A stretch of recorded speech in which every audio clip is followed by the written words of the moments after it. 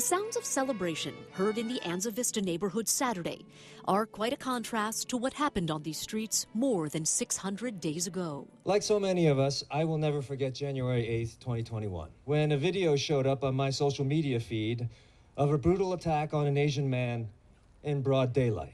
Video I broke then showed 84-year-old Vicha Ratanapakdee senselessly shoved to the ground and killed. The incident left his daughter Montanus heartbroken and caused such an uproar, many believe it sparked a national movement to end AAPI hate. Montanus and her family grieved and then immediately turned their tragedy into mission to give voice to so many voiceless in our community.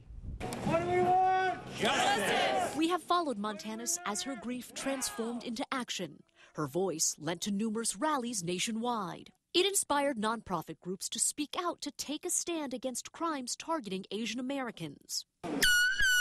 Civilians banded together to raise money for safety equipment. Legal groups also called for change in how hate crimes are categorized and called to action the need for victims to be properly communicated with. Saturday, as local leaders and activists gathered, Thai monks chanted and the crowd cheered as Sonora Lane became Vicha Ratanapakdee Way, a small reminder of the triumph, a symbol of the work done so far and the long road ahead in stopping AAPI hate. And no one deserves to live in fear, even the elder Asian people. Today, I see the young generation, and I'm so proud to see young people to standing with us, and I see young courage.